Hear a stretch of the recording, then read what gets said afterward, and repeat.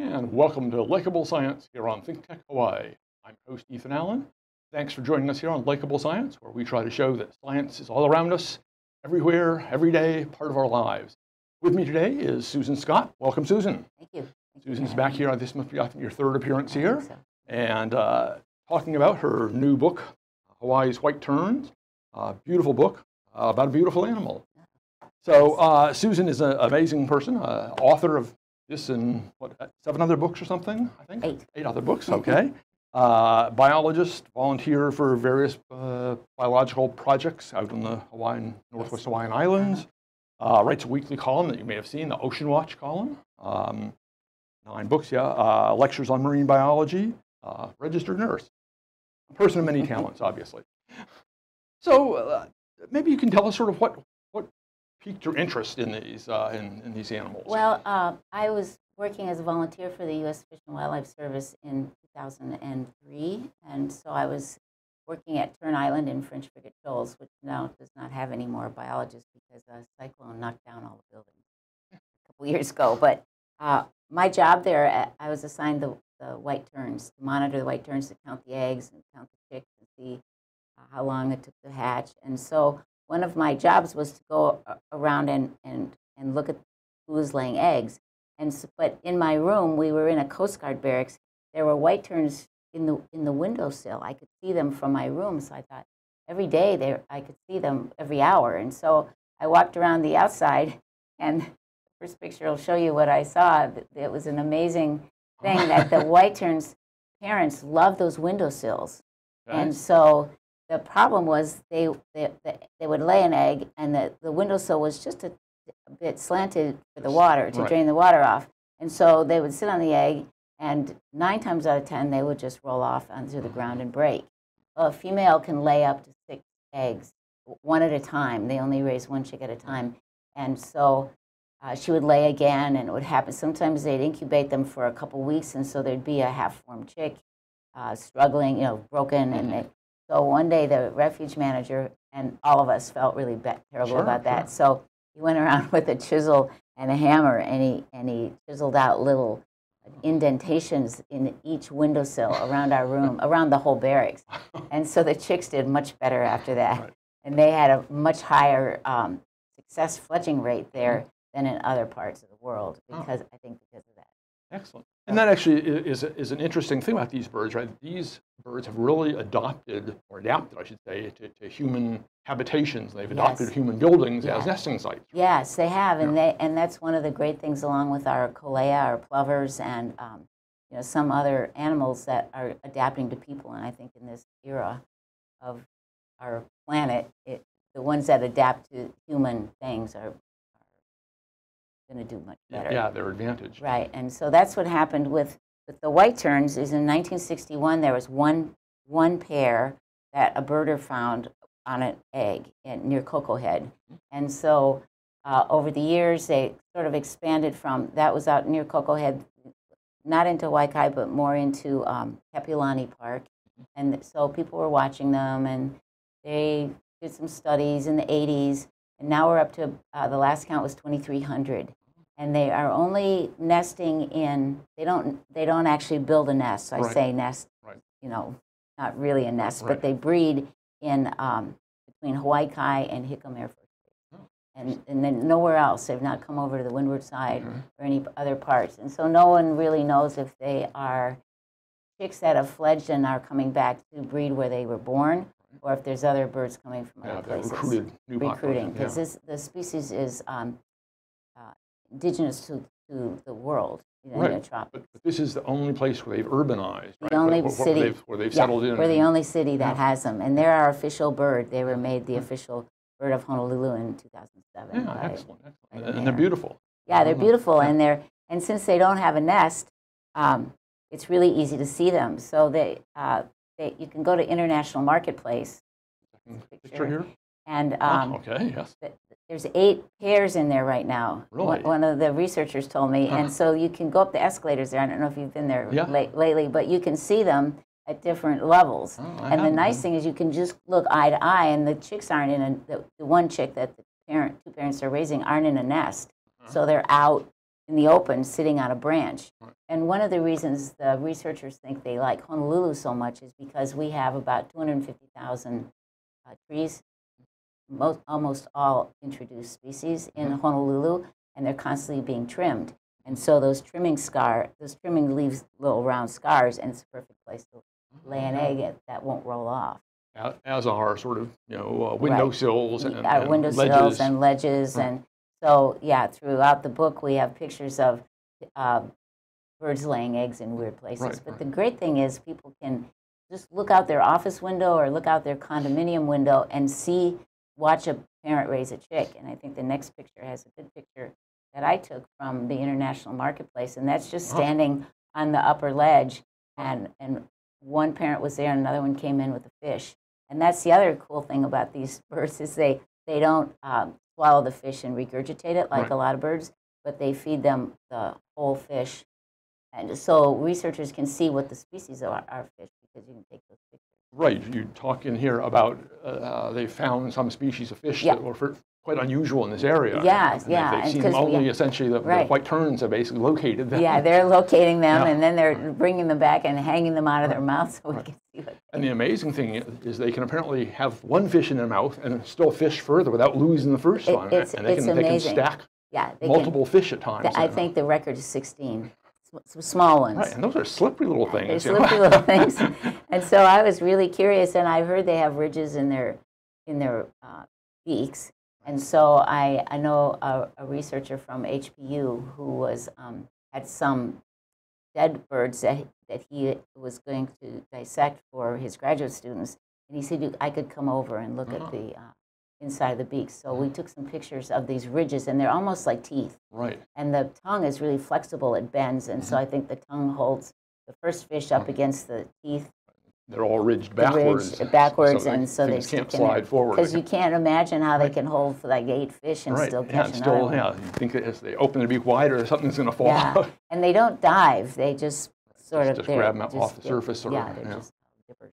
So they often actually are found in conjunction with where there's larger predatory fish feeding below, and that's pushing the little fish up to the surface. Right, the fish are Polynesian voyagers really love them. And the fishermen like them, white terns as well as some other species, because they all congregate in what they call bird piles. And that's where the big fish are driving small fish to the surface. So the fishermen like them because that's where the tunas and mahi-mahi are. Right. And the navigators like them because the white tern parents don't go more than 100 miles or so offshore to catch fish to feed their chicks. So if you're trying to find an island and you see a white tern with fish in its beak, you know you're within 100 miles. Yeah, if you have some general idea of which direction it is. Yeah, it's like a really big moment. So everyone's watching the white terns. Excellent. No, they're really wonderful birds, and they were revered by the Hawaiians in the past, right? Yeah. Yes, there was some. Historically, there's not much in the Hawaiian legends and lore about them, but one of the early birders in Hawaii, I forgot, in the late 1800s, I think, he asked people on Niihau if they would kill one, because that's what they did in those days as a specimen, and they said, oh, no, we don't kill them. So no one really knows if they nested here, what they were here historically. But we're the only island. Oahu's the only island, and Honolulu's the only part of Oahu where they nest now. But people have a great view of them, so they're getting really popular. Really? That is, they're not on the Big Island or Molokai or Maui or anything? They're out on the frigate maybe shoals. Offshore. Yeah, maybe offshore, but not in the Northwest Hawaiian Islands have a lot. Midway has about 50,000 individuals, and there's a lot of ironwood trees that were introduced there. So what the hurricane that came through recently and really hit pretty hard in the Northwest Hawaiian Islands, it must have changed the ecology there. Is that disrupted the population? It knocks the chicks down and the eggs, rolls the eggs off, but the females can lay up to 6. And the birds in the Northwest chain usually have a peak breeding season in the spring. We have 2 in the spring and the fall, and our success rate, meaning the ones here in Honolulu, is much higher than other parts of the world. So they probably have really good fishing off the city front, and they have those those pukas in the trees to lay their egg. And the other theory is that there are not as many predators in the city as in the countryside. Because people, we don't have feral cats running around in the city as much, and people trap rats around the restaurants. And so we don't have the kind of predators that probably are more in the rural areas or windward. That's great. Yeah. I want to move on. I think you had another photo or two here coming up that just, again, show how beautiful these animals are. They're so beautiful, and they're really fun to watch because they're out in the open, unlike birds in a nest. Right. But also, they're nesting in the monkey pod and kukui trees that are outside of people's lanais and condos and office buildings. So one woman wrote me that she had watched and photographed parents raise a chick, and she'd made her own picture book of it. And everyone in the office would come in every day and see what was happening. Yeah, I've heard of people setting up falcon cams in like New York, where the peregrine falcons have adopted buildings, and they'll suddenly, outside of some office on the 50th floor, they'll set up their nest and then pigeons, people can watch it. And then people set up cameras. And there's a white tern cam at KCC, Capilano Community College, that the students have set up. Oh, wonderful. So we can watch it. If you're lucky, you can see the parent come in and feed the chick. Excellent. That's super. And they feed the chicks fish that are almost too big for them.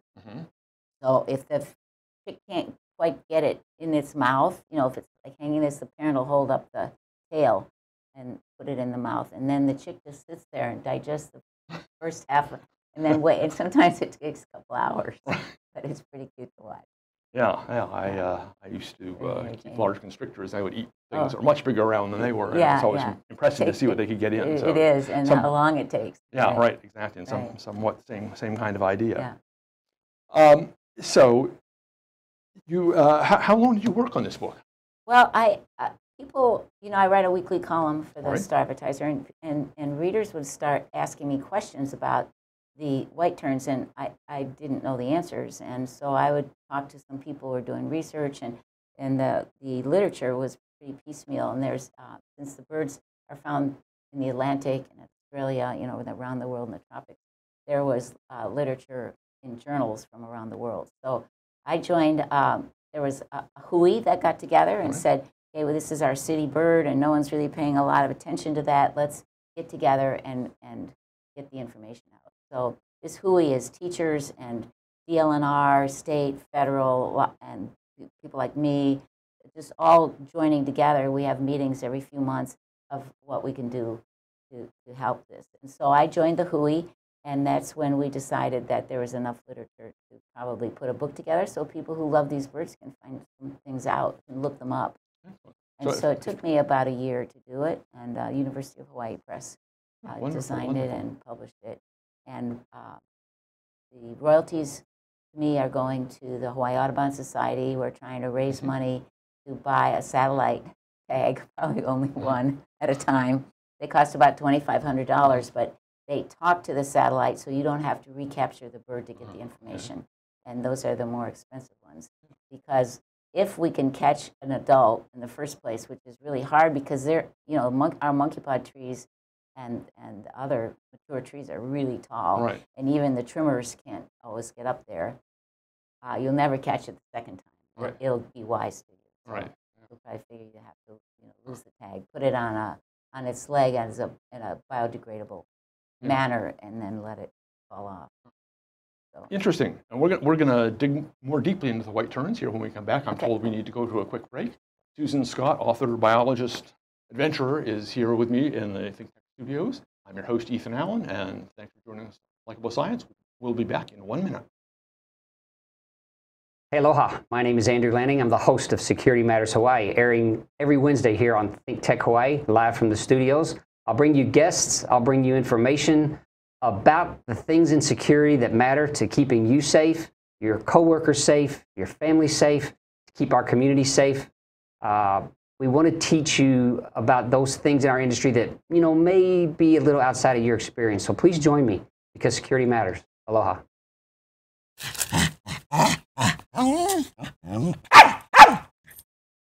I'm Jay Fidel of ThinkTech. Our flagship energy show, among the 6 energy shows we have, Is Hawaii the state of clean energy? It plays every Wednesday at 4 p.m. Come around and see us. Learn about energy. Keep current on energy on ThinkTechHawaii.com. Aloha and welcome to At the Crossroads. I'm your host, Keisha King. You can catch me every Wednesday, live at 5. I'll see you there.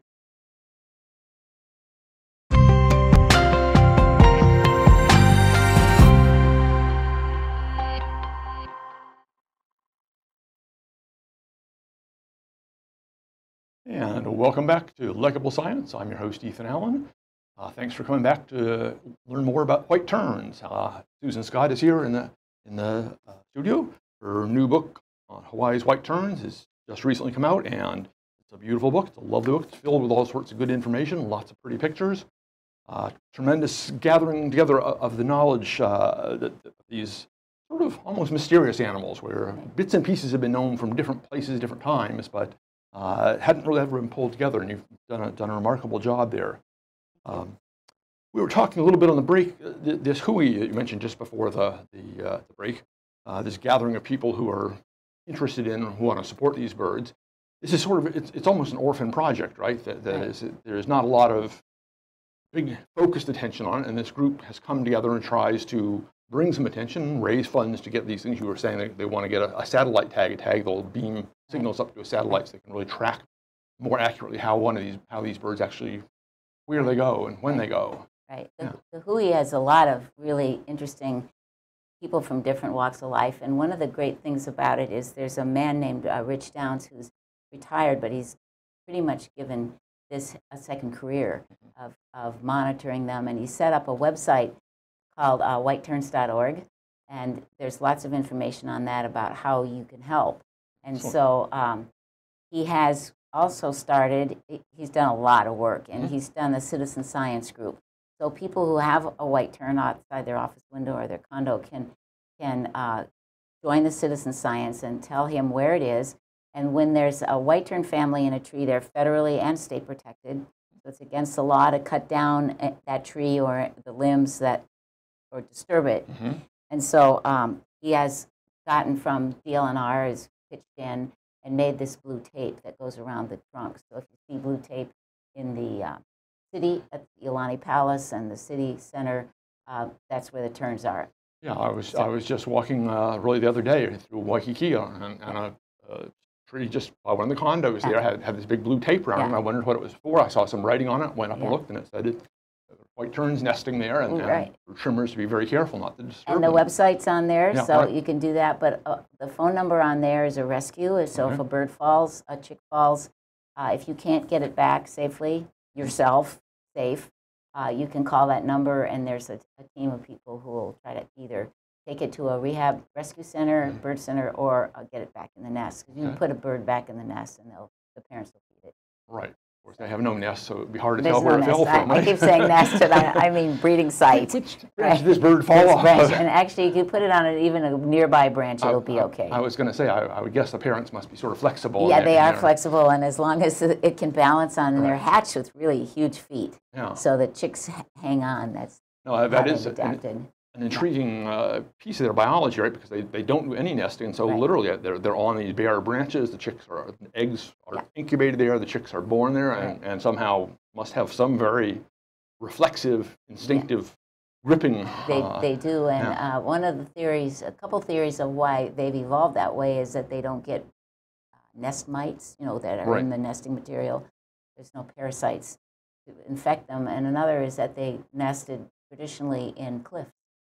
So they didn't need nesting material. They nested in holes. Don't make much. But now they're nesting in our trees. Or artificial cliffs. Or artificial cliffs. Buildings, they nested in the Hawaii State Art Museum, and there was an $8 million renovation planned. And so, when there's a white tern family there, no one messes with it, and they put that off until it ledge. So that's kind of That must have made the contractors a little edgy. I think it does, but on the other hand, the tree trimmers are into it, so they like the blue tape, so they know there's a nest, a family in there to look out for and not trim that tree. And the tree trimmers have really come on board. That's good, because they can always come back a few months later and trim yeah, the trees. and they don't want to hurt the birds. Right, They right. just didn't know where they all were. So Rich's blue tape and his citizen science of, I think I have a picture of them where he shows them on the website where they all are. Well, that's the this was where proclamation, yeah, and Oops. that's the one. So each pinpoint is where there's a nest, and the different colors are whether there's a chick or it's fledging or the age. So he keeps track of that. Huh. You can see it's between Yeah. Hawaii Kai and Yeah, with a nice dense area yeah, along nice Waikiki dense area. And the downtown. university. Yeah. I gave a talk at the university on this recently, and there were white terns all over the place. So people knew them there. Oh, So that's wonderful. That's wonderful. Well, that's great. And so people can get through that website. They can get to this hui if they want and join Yes. and become active supporters, become citizen scientists. yes, and there's been there's fantastic professional photographers who have joined. There's lots of different kinds of people there, and they contributed greatly to the book. So the book has really nice photos. Oh yeah. And all donated, which is very nice. And so these birds almost pose, you know, and act really cute for the pictures. So the pictures feeding the chick. And then you're actually donating profits from this book to the Audubon Society, right? Audubon. Yeah. So this is all doing a lot of good for a lot of good organizations Yeah, here. and the get-togethers are pretty fun. Oh, well, that's nice. Yeah. Meet new people from different parts. Right, because these birds, particularly because of their urban adaptation, will draw sort of different kinds of people who just happen to have them outside their office or outside their condo or whatever. And teachers are teaching. Yeah, there's a family of several white terns, I think, at Elon. Oh, okay. So it must be a great. It's a great way to engage kids and all. And it must have been that the original settlers, the original ones who came and did this, were probably abnormally, we say, not shy, abnormally tolerant of disturbances near their nests, because apparently sometimes they'll be doing major construction right near these trees, and it doesn't seem to bother the birds. No, it doesn't bother. They're not bothered by 24-hour light either, because they have chicks on top of light poles. And Rich says there's traffic and commotion there in Waikiki, of course, the birds. Right. And they don't care about the light or the traffic or the noise. And so predators are a big thing. So one of the things we can do to help them is to keep cats indoors, trap feral cats. More and more, that's becoming, I think, the trend is to ask people to keep cats indoors. Right. And it's actually better for the cats. The cats It is live a lot better for longer, the cats, and yeah, they definitely predators. Cats are predators. Oh yeah, and they've devastated. There are stories I know on the Outer Banks of North Carolina of cats bringing in every specimen of a particular species of bird that's ever been found, and apparently eliminated the species of bird off the face of the earth. And they also carry toxoplasmosis, which infects the monk seals. So that's a really big problem that we have now. Several hundred monk seals in the main Hawaiian Islands, and they're really worried about the toxoplasmosis from feral cats. Yeah. So it's another reason. Isn't it how we're talking about birds? You go to cats. Yeah. And Well, it's all seals, connected, right? right? This is a nice example of how nice nature is all around us, and we're all part of it. We connect to them, and especially here on the islands. Yeah, these small islands are particularly vulnerable, or the connections are usually very close. And they're easier to study because it's an island. You know, there's an edge to it. Right. They can't go too far. Can't go too far, right. So they probably, you say they only fly maybe 100 miles for food, but then do they migrate seasonally at all? Well, that's a good question. That's one of the reasons that it would be really nice to get a satellite tag where you'd get a healthy adult and see where they go, because no one knows. Nainoa Thompson said they go 110 miles. Okay. That's the furthest that he's seen them in the voyaging, Hokulea. And researchers think they fly 1,000 miles offshore, but having sailed a lot that distance offshore, thousands of miles offshore, well, I've never seen a white tern out that far. But the fact But it doesn't mean they're not there. This global distribution But through they the have a tropics does suggest that they're pretty good flyers. Pretty good flyers. They can get around. Yeah, they get around. So they're on offshore islands off in Australia and Ascension in Atlantic, and so they've gotten there. And the reason they're mostly only on islands, offshore islands, in those parts of the world is for the predators. Right. Yeah, they would be very, very vulnerable. Yeah, they're vulnerable on the. And they're not that big. They're not that tough a bird, basically, right? No, exactly. Although they'll attack dogs in the city. They've been seen dive bombing dogs that are bothering them. They don't have a lot of defense, but they're plucky. Okay, well, that's good. That's good. They, I got poked in the head. Didn't hurt me, but when I was taking a picture of one once on Turn Island. That's right. I recall you have that Excuse story in me. this book here. Sorry. You don't want to shoot. Let's see. Did we have another image or two, or was that it?